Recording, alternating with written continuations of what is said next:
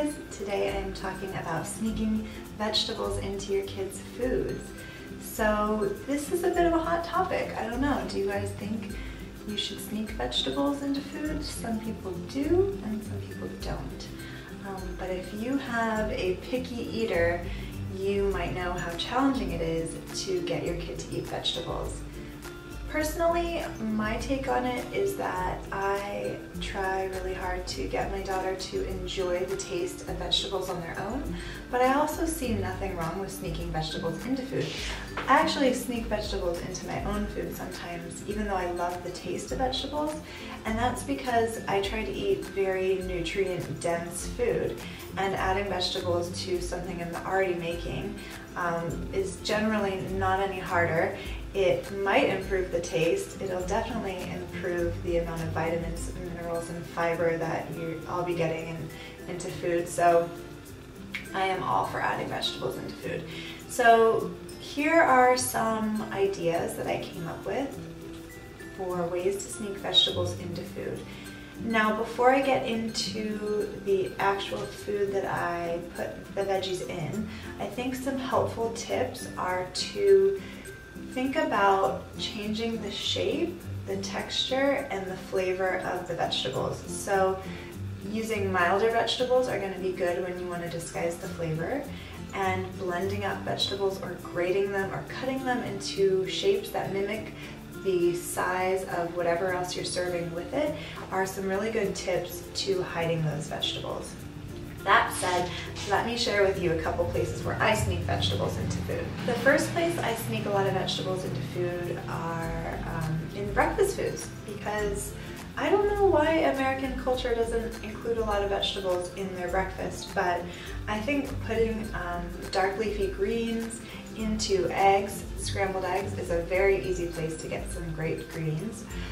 If your child or if you don't like the color of the green in your scrambled egg, there are omelets where you can fold an egg with some cheese over the veggies to kind of disguise it a little bit.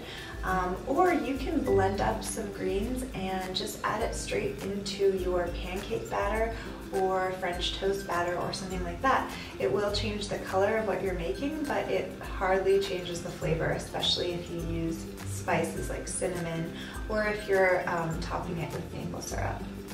Another great place to add greens are in sauces and smoothies. Now, smoothies are a pretty obvious thing to add vegetables to because chances are you're not really going to taste it. It might change the color, and there are a lot of cups where you can't even see the color of your smoothie, so that's a great place for picky eaters to get some of their greens in. I think the best vegetables for smoothies are dark leafy greens. I think they break down the easiest, and I think also using a banana really helps to disguise the flavor. Soups and sauces are another great place to get your greens in because you can easily blend them up or cook them for a while in a soup and the texture completely changes on the vegetable. I think soups are fun for kids to eat too because they get to use a spoon and slurp, and there's broth, and the broth actually retains a lot of the nutrients that are sometimes lost in vegetables when you cook them for long periods of time.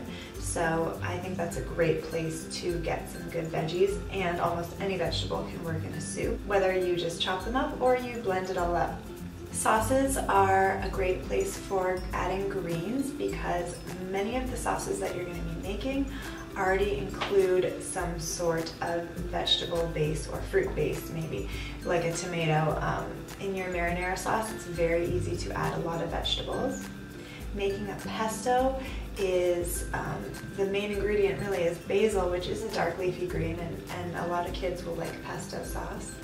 Blending up some greens and adding them to hummus or any other dip that you're making is great for kids because they seem to really like to dip things into hummus, and you might even be able to get them to dip some raw vegetables into a vegetable containing dip.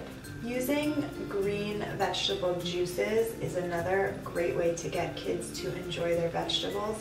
A lot of times the green juices are very mild and can be easily mixed in with another juice they're already drinking, or made into frozen popsicles, or you can mix it with some gelatin and make some healthy jello or gummies.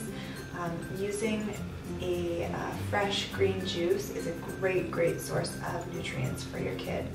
I think veggies pair really well with pasta dishes and potato dishes. So in mashed potatoes, it's so easy to mash up some steamed cauliflower or broccoli in there. Or using a baked potato, you can add spinach and cheese. That's a really delicious way of getting some good greens in. With the pasta dishes, you can either cut your veggies into similar shapes as the pasta that you're using. They even make something that can change your zucchini into pasta noodles, which some kids might notice, but if you start with just making like 25% of the pasta noodles zucchini, they might be able to take that a little bit better, and then you can just increase the amount of zucchini you add in it over time. Chopping up your cauliflower into macaroni and cheese is another great disguise for a vegetable. Meat dishes are a good place to hide vegetables also, and I don't think a lot of people think about this, but using a ground beef or turkey or chicken, you can make a meatloaf, adding lots of blended or grated vegetables. And meatballs are a great place to add some vegetables too. You just kind of, for younger kids, you just saute the vegetables down so they're nice and soft and they go really easily into that meatball. Baked goods are another great place to add vegetables because the sweetness and the egg and the starchiness really can kind of disguise and camouflage that vegetable taste. Grating them or blending them are probably going to be your best bets for baked goods, but I know a lot of people that put dark greens into brownies because you cannot see the green color, and making a zucchini bread, carrot muffins, those are really great options. Some random things that I like to do with vegetables are making polenta cakes. I just follow the directions on the back of the polenta and add it into little mini muffin tins or into a loaf pan and saute some other veggies, throw them in there and stick it in the fridge to harden. My daughter loves them just like that, but you can also pop it out and pan fry it for a little extra texture, and it is delicious. I also make vegetable fritters. Now, I have made potato, zucchini, and carrot fritters, but you can take a lot of different kind of starchy root vegetables and grate them up to make a kind of fried pancake-like dish. Salsa is a great place to add vegetables. Chopping or blending some carrot, some cucumber, or any bell peppers is a great addition to a salsa. Here are some examples of where you can sneak vegetables into your kids' food. I whipped up a few recipes for you guys to show you just how easy it is to put veggies into your kids' food without them knowing. Here's an example of how I make my green pancakes. Here we have some baking soda, 2 eggs, vanilla extract, homemade almond milk, 2 bananas I took out of the freezer, coconut flour, and spinach. And I blended it all up and added the coconut flour in afterward to make little pancakes, which I fried in butter. And there's the finished product. Here's the green smoothie I make. Well, it's not even green. Here's the smoothie I make that has vegetables in it. For this smoothie, I'm using homemade almond milk, organic spinach and strawberries, and a frozen banana. And I just put all of those things into the blender and blended it on high until it was nice and smooth. And there's the final product with some chia seeds, hemp seeds, and coconut on top. Here is my potato, carrot, and zucchini fritter. This is a grated zucchini, a grated potato, and a few carrots, green onion, garlic, cumin, 2 eggs, some gluten-free flour, and baking powder, all mixed together with salt and pepper.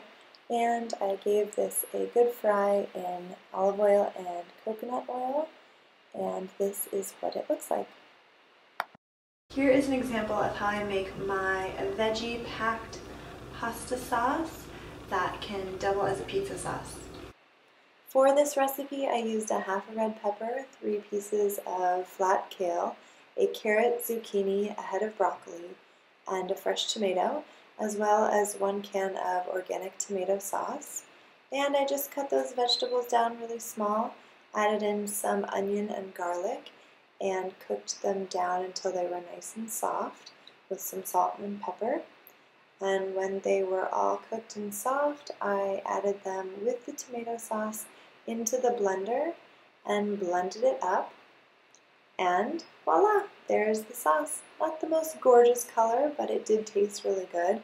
And I made some pasta that was from chickpeas and served it for lunch for myself and my daughter. Here's an example of how I make my pizza crust using cauliflower. I just took a big head of cauliflower, blanched it, and processed it until it was really small.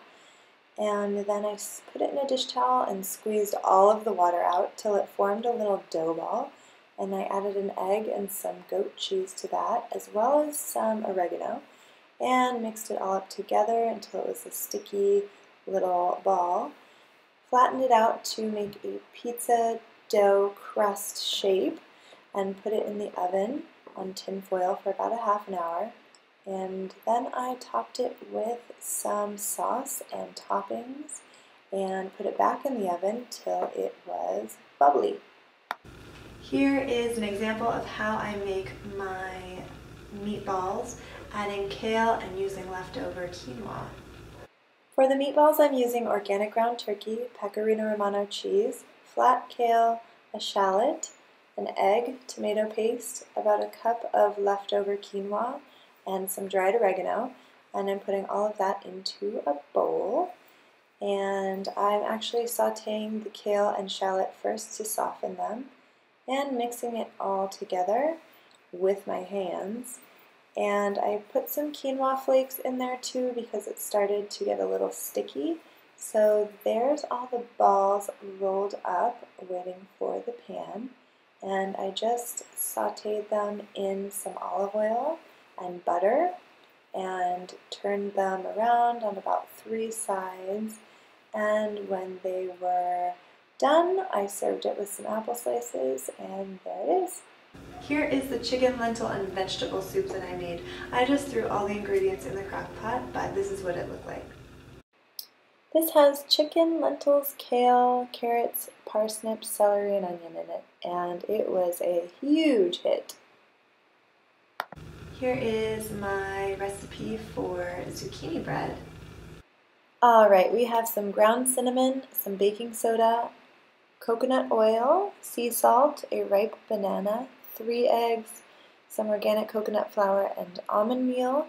And let's not forget about the star of the show, the zucchini, and some maple syrup for sweetness. And all of that goes in together. Oh, I squeezed the water out of the zucchini, that's right. Oh, and an egg rolled off the counter, so I had to make a flax meal egg, which is just flax and water as a replacement. So I actually used 2 eggs and 1 flax egg and mixed it all together. There's the dry and the wet ingredients, incorporated them slowly, and put it in a greased baking dish, and there it is. I actually forgot about it, that's why it came out a little dark, but it was so good. Well, I hope this inspired somebody out there to add some more vegetables to their diet or to their kids' meals. If you guys like this video, don't forget to hit the like button and leave me a comment letting me know what kind of foods you guys include vegetables in, or how you sneak vegetables into your kids' food. Thanks for watching.